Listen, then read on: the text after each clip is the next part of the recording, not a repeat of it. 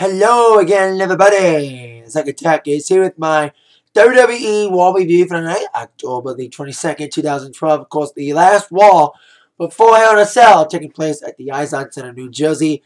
Decent crowd in New Jersey. Rowdy crowd, especially with some great chants. I look forward to them during my review.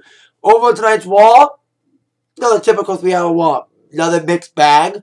We had one really good match, okay ending, and a fiery. So it was another decent Raw heading towards Hell in a Cell. When it comes to make me buy Hell in a Cell, makes me not want to buy it. In my mind, Hell in a Cell is going to be the weakest pay-per-view of the year. I'll give you my thoughts on Hell in a Cell and why I believe Hell in a Cell is going to be the one WWE pay-per-view that's the worst of the year. Probably even worse so than anything from TNA, maybe. I may be overstating, but I could be on that. I'll explain that at the end of this review. I'll give you my thoughts on why I think Hell in a Cell is going to suck. Now, let's kick off with, well, speaking of Hell in a Cell, in the pay-per-view itself, of course, we need to find out who would face off against the Tag Team Champions, Team Hell No, at the pay-per-view this Sunday, as the final, the Tag Team Title Tournament, took place to kick off Raw tonight. The match that was supposed to take place last week, but canceled because of Rey Mysterio's illness, took place tonight as Team World Scholars took on Rey Mysterio and Sin Cara. Now, Sin Cara and Mysterio were grounded in this okay matchup that began Raw, as Team World Scholars has a great teamwork, great tags in and out, and isolating Mysterio and Sin Cara, grounding them and making them, having them not do their area maneuvers, like taking them to the ground and basically ground them and not be able to nail their high-flying maneuvers, but mainly towards the match. Mysterio and Sin Cara got back on the winning track. Mysterio got a double 619, but Mysterio had a pinfall attempt after dropping the dime on Cody. This is the ending after dropping the dime on Cody. Sandow put himself in front of the referee to prevent the count. And Sin Cara came in and attacked Damian. And then, of course, with the distraction, Rey Mysterio got in the crossroads. 1, 2, 3, Team World Scholars, Cody Rhodes, and Damian Sandow will be taking on Team Hell No, who appeared on the screen. And the little joke thing was, the little comedy routine's getting a little old for me, especially later on in the evening in a segment involving those 4-man World Scholars and Team Hell No. That I'm glad it didn't go without a hitch. So Kane was, that you see him, now you don't doubt stupid. Now the jokes are getting just weird. And I'm glad one storyline ended tonight. One little thing ended tonight, which I'll get to. So there you go. World Scholars win the tournament and prepare to take on Team Hell No for the tag team titles at Hell in a Cell. Which, like I said, may be a bad pay-per-view. Now, on our second match tonight, speaking of Hell in a Cell, the man that will be defending the Intercontinental Championship against The Miz, who was commentating during this match at Hell in a Cell in a rematch following winning the title on main event, Kofi Kingston took on a man we don't see that often on Raw, probably relegated to Superstars and Saturday Morning Slam, and made those two shows probably. Michael McGillicuddy, aka Michael Hennig, of course, Kurt Hennig's son. McGillicuddy did have some offense. Miz didn't get too involved in the match, surprisingly. But McGillicuddy looked okay in the matchup, tough guy. But of course, Kofi Kingston made the comeback, delivering a Trouble in Paradise that was not as stiff as his one he delivered on Miz last week that had Miz cuts on his head. So, 1, 2, 3 victory for Kofi, sending a message to the Miz. And hopefully Miz doesn't get kicked that hard again by Kofi. We'll see what happens against Kofi and Miz. Miz will be in a match against a guy who has beaten him before. Later on in the evening. The undeserving #1 contender. And speaking of that situation, we had, of course, John Cena up next following Kofi's victory over Michael McGillicuddy in an okay matchup, little squasher. Of course, Cena said he's medically cleared to wrestle now. His shoulder's fully recovered, so that means he'll probably start wrestling after Hell in a Cell. Of course, be fit for Survivor Series, as I kind of predicted in my tackling today. So, Cena talked about the fact that he couldn't wrestle at the pay-per-view, that Ryback is going to be wrestling Punk. Of course, the undeserving #1 contender for the WWE Championship. I said it on the tag line. I said it last week. I'll say it again. Ryback does not deserve the main event. That's why Hell in a Cell is going to suck with him and Punk. Not only at the pay-per-view, but in Hell in a Cell. Probably one of the most Hell in a Cell matches besides Big Show and Sheamus. Anyway, so Cena's being Ryback's little cheerleader. And at that moment, here comes the reigning WWE Champion, CM Punk. Because John was talking about Punk needs to get his ass whipped, blah, blah, blah, blah, blah. And that's what he said to Punk after Punk did his little spiel about the New York Giants, cheering on the San Francisco Giants. As in this video, Giants are going to the World Series against the Tigers. I think Giants were winning at this video timing. Anyway, Punk is talking about beating Ryback by hook or crook, blah, blah, blah, blah, blah. And Cena, you're just a cheerleader now. You suck. Blah, blah, blah, blah, blah, blah, blah, blah, blah, blah, blah, blah, blah, blah, blah, blah, blah. And Cena's like, I can't beat you, Punk, because I'm injured right now. Like that's what Punk said. You can't beat me, Cena, blah, blah, blah, blah, blah, blah. And that's when Cena said that I'm medically cleared. And Punk does what he's been doing a lot lately, running. And we did have some overrated chants. Of course, a lot of people think that. And I think I almost agree with that sentiment. You know, I liked Punk early on, and now it's like, you know, his shtick is almost getting a little old. I like him still, but I agree with many that he is getting a little overrated. You know, he's certainly one of the best guys, like best in the world. Now it's like, you know, now that's debatable. You know, like months ago, there was no debate that Punk was the best besides Daniel Bryan. Like Daniel Bryan and Punk are the best two wrestlers in the world. Daniel Bryan proved why he's one of the two best guys, of course, in his match tonight, which I'll get to in a moment. But Punk now, you know, this whole Heyman thing's gone out of control.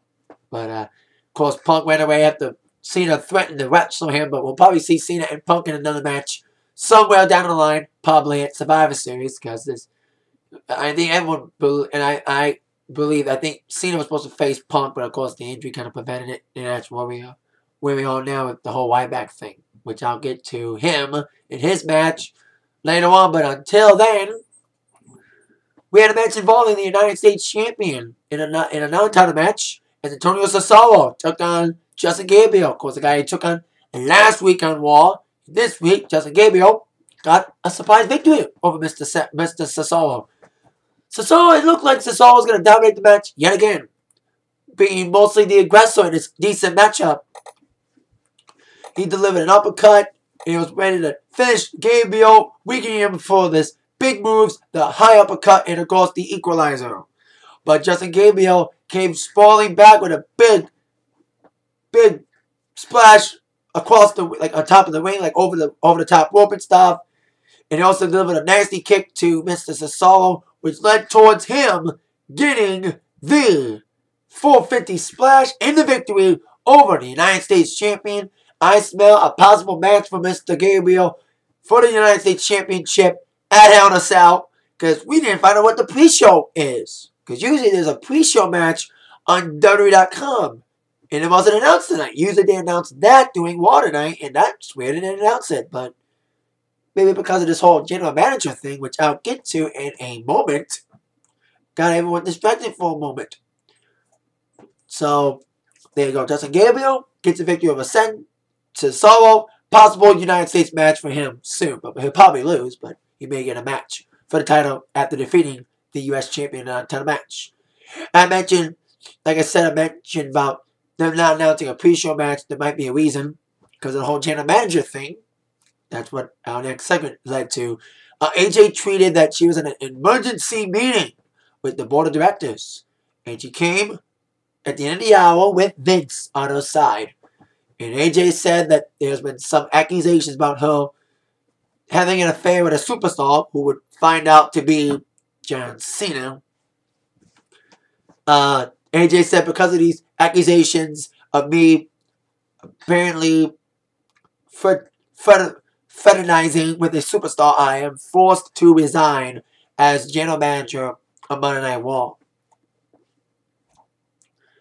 And that's when Vince announced that there's not going to be an interim GM or anything, that is a managing consultant.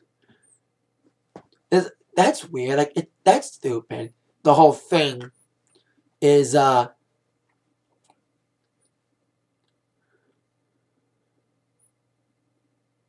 You're managing supervisor. That's kind of weird. You can't just replace someone. It may be interim GM or anything. You gotta be a managing supervisor. That's kind of stupid. Maybe Vicky that, especially after Paul Heyman came out and said he should have been the new GM or new managing consultant or whatever. He interrupted, happy that AJ got fired. And basically all New Jersey was too. I heard some na goodbye. I think I agree with them. Yes, AJ needed to go this whole AJ storyline of her being a crazy bitch and all this crazy chick storyline. That's going way too far, and I'm glad AJ got fired now. No, but unfortunately, we got Vicky Guerrero as the managing consultant. But Vicky's the perfect thing for that, you know. Everyone hates Vicky Guerrero. She gets more heat than almost any heel in WWE. Well, maybe Punk could rival that, and of course, Miz and some other people. But Vicky and Cole are the two biggest heels. Were the two biggest heels. Cole's no longer a heel, but Vicky's still a big heel. You still hear many people boo her out the building yet again tonight. So Vicky made a big main event for the night, which was Sheamus against CM Punk, champion versus champion lumberjack match. And Punk did not leave this time. And I'll get to that main event in a few minutes here. But while Vicky took care of that, of course, Vicky told AJ to leave. And AJ was leaving, but she then realized, wait a minute. I wasn't allowed to hit people when I was GM. I'm no longer on probation. I'm fired. Bam! She beat the shit out of Vicky. So, there could be a match between AJ and Vicky soon enough, but it'd be stupid. It'd be kind of a gimmicky match. I see on Facebook people saying put him in a bra and panties match. We don't want to see Vicky in bra and panties. There was a little tease of it tonight because we did see AJ trying to pull on Vicky's clothes. We almost saw Vicky in bra and panties, which is more frightening than watching a Hulk Hogan sex tape. Anyway, like I said in my videos before, my humor may be not the humorous to some people, it's humorous to me. I just say them because I say them. Anyway, after Vicky got the crap beat out of her by AJ, was AJ being fired, because we found out later on in the evening that the alleged superstar that AJ was accused of fraternizing with was John Cena, because there was a segment later on with John Cena talking to AJ about, if you need anything, AJ, call me. And I was like, wait a minute. Don't tell me John Cena's the guy that AJ's being accused of having a relationship with. Well, it was. Apparently, Vicky's, it turned out to be like something you would see on like the Kardashian show, like a reality show, stupid he said, she said bullshit, that AJ was asked on a date by John Cena, and they went on a business dinner, and Vicky thought it was more than business, there was more pleasure. That's when she turned on the board of directors. That's why AJ had to resign, because she was accused of fraternizing with Cena. They're just friends. That's what they say. And John Cena confronted Vicky later about it. Blah, blah, blah, blah, blah. And Vicky's like, Vicky Guerrero did not screw AJ. John Cena screwed AJ from a job. So she pulled the Vince on John Cena. Like the whole Brett, is not Vince screwed Brett, Brett screwed Brett. It was kind of like that, but it was John Cena screwed AJ, not Vicky screwed AJ. So, but we'll probably see this whole stupid storyline evolve in the next couple of weeks with Vicky and AJ and Cena as the weeks to come. We'll probably see that stupid storyline develop. And Vicky and AJ wasn't really catfight tonight. We also saw catfight involving Eve and Caitlyn over their little storyline about Eve being the one that attacked Caitlyn, but Eve's lying. But now, probably Eve and Caitlyn and Layla. I smell a triple threat with them at Hell in a Cell for sure for the Divas title. Because both Caitlyn and Layla want to beat the fuck out of Eve. Because Eve been put this good girl act and is not a good girl. She's once a Holski, always a Holski, Eve. Anyway, after the whole shenanigan with Vicky and AJ, on to our next match. Which was I think it was Miz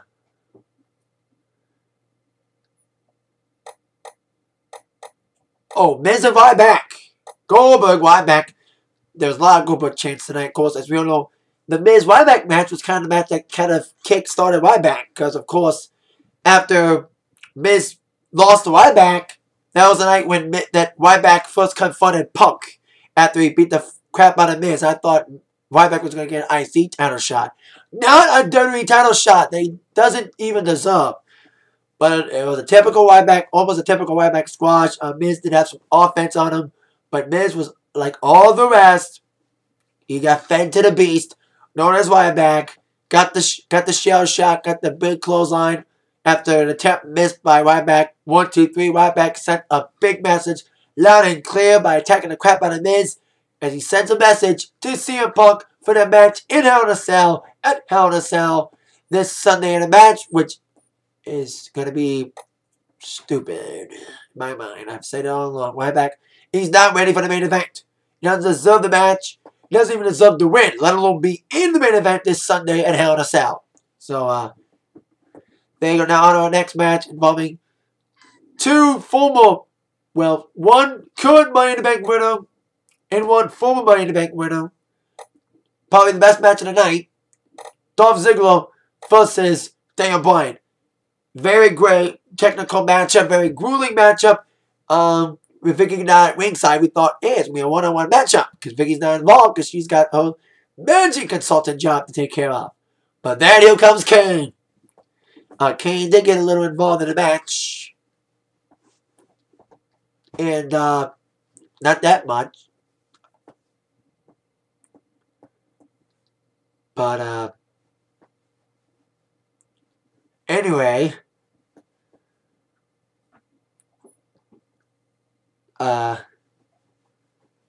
so like I said, we saw everything like that. And it was, like I said, it was a great matchup between Dolph Ziggler and Daniel Bryan.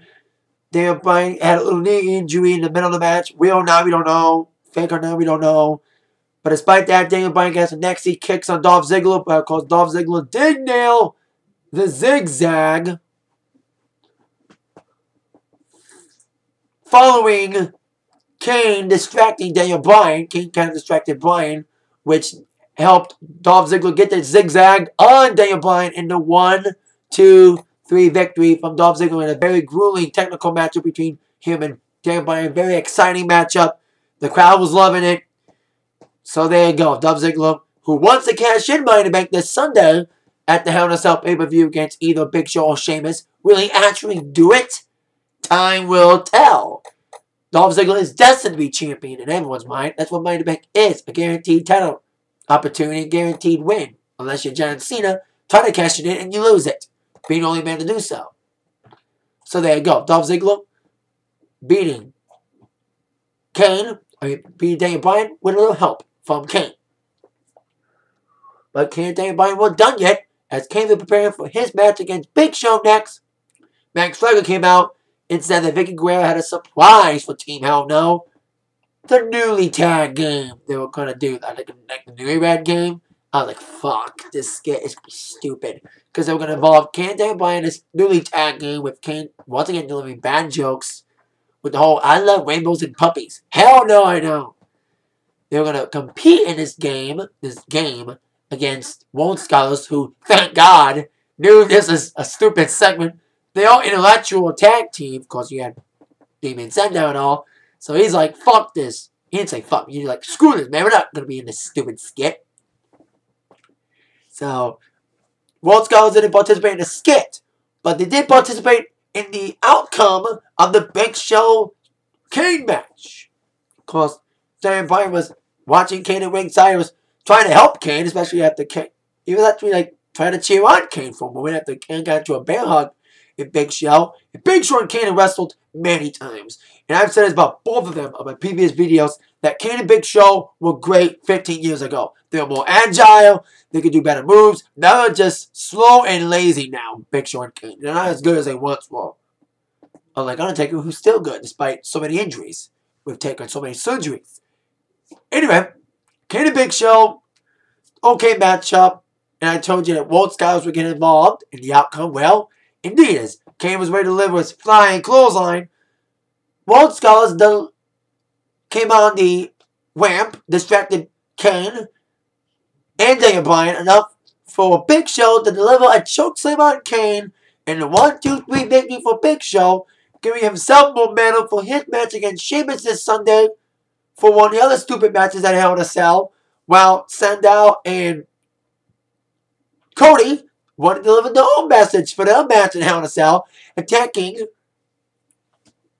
Daniel Bryan after Big Show knocked out Kane. I'm sorry, knocked out Kane with the weapons of mass destruction. I think he did choke slam, but they gave him the WMD. So Sandow and Cody preparing to take on the tag champs, delivering a big message to him after Big Show defeated Kane, like I said, with a distraction from Team Wolf Scholars.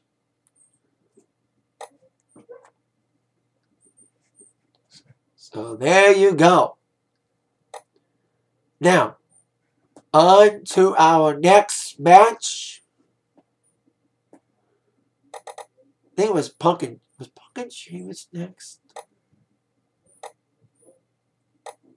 I think Punk and Sheamus was next. I think that was next, unless there was another match before that. There could be another match. Can't make sure I don't want to be out of order or whatever. Like I said, that after that match, well, that's when, of course, the AJ John Cena thing happened. Blah, blah, blah. Of course, like I said, AJ accused of being with Cena, despite the fact they both denied it. They were friends. It was a business dinner. Blah, blah, blah, blah, blah, blah. He said, she said. So, we're on to our next match, which was actually a squasher, which I was fearing. We saw my man, woo, woo, woo, you know, Zack Ryder taking on Alberto Del Rio. And I said this, and I knew this would happen. That Alberto Del Rio was going to imagine that Zack Ryder was Randy Orton. That's what happened tonight, as Alberto prepares for his match against Randy Orton in Hell in a Cell. Zack Ryder had some offense, but of course, Alberto does what he does best. Weaken the arm and beat Zack Ryder yet again. He's wrestled Ryder before and wanted a squash. That's what happened today. Alberto put Zack Ryder in the cross arm breaker, got the victory, but he wasn't done yet. He did say that, I did say, and I was right, that Alberto was going to mention that Zack Ryder was Randy. And he said, Randy Orton, I can't wait to beat you in Hell in a Cell. And he put Zack Ryder back in the cross arm breaker after the match and said, damn, Randy, damn. Eventually, Zack was Randy, of course, sending a big message to Randy for their match at Hell in a Cell as Alberto Del Rio's name was being shouted out by Ricardo as Alberto kept the arm breaker on Zack following the matchup. Now on to the main event, which of course was the big lumberjack match. Sheamus against CM Punk. Of course, they were supposed to wrestle a month ago on Raw, but of course Punk ran out. And that was of course the big night when Paul Heyman made his return as Punk's guy. So now we got Sheamus and Punk finally wrestling on Raw following the main event match. Of course, a lumberjack match. Typical lumberjack match. Heel beat up the bad. The heel lumberjacks beat up the good guy. The good lumberjacks beat up the bad guy. It was an okay matchup. Punk and Sheamus were having a decent matchup. Control was somewhat back and forth. But the match ended up being a no contest as Ryback came sprawling down to the ring to beat the crap out of Punk, delivering his own little message for Punk for their match this Sunday.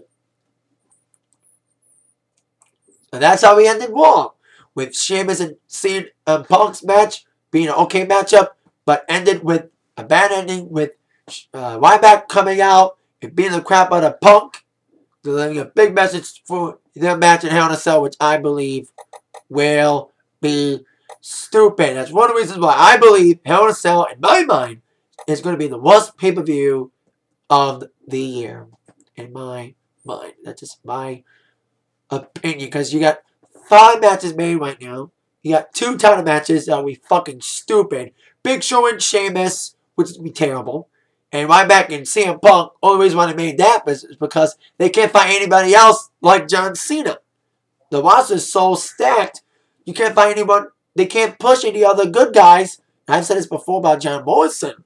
They didn't want to push John Morrison because they didn't want to have any face go more over than Cena. That's why they had to make Punk heel, because they didn't want Punk to go more over than Cena.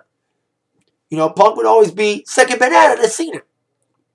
So that's why I had to put Ryback in, because no one is a Cena. So, there you go. So, like I said, Punk wins the match by disqualification. It wasn't no contest. It was disqualification. Punk wins after Ryback beat him up. And like I said, Hell in a Cell is going to suck this Sunday, in my mind. You got 2 stupid title matches, Big Show, Sheamus, Cena, Punk, and Ryback. And the undercard, that's weak. You got Miz and Kofi would be okay. The tag team title match between Walt Scholars and Team L will be okay. And Randy Orton and Alberto's okay. We have no other matches, man. We could have a possible US title match between Cesaro and Justin Gabriel. Could be revealed on SmackDown. Same with Caitlyn against Layla against E. Possibly in a triple threat for the Divas title. Probably find out more matches maybe on SmackDown and on Raw. But when it comes to this go home Raw before Hell in a Cell, it's like, okay. Just, Mixed bag again. One good match. Vicky replaces AJ as AJ is accused of having a relationship with Cena, but they both deny it. And of course, Ryback and Punk's match doesn't look any greater. They don't... Like, this Raw did not convince you to buy the pay-per-view. It convinced you, wow, this pay-per-view is going to suck. That's what I got out of it tonight, especially the whole Ryback CM Punk thing is going to be stupid. That is it for my Raw review for tonight. See you all later. With that in mind, you all been attacked by the review from Zach. Thank you all so much for watching. See you later. Yeah.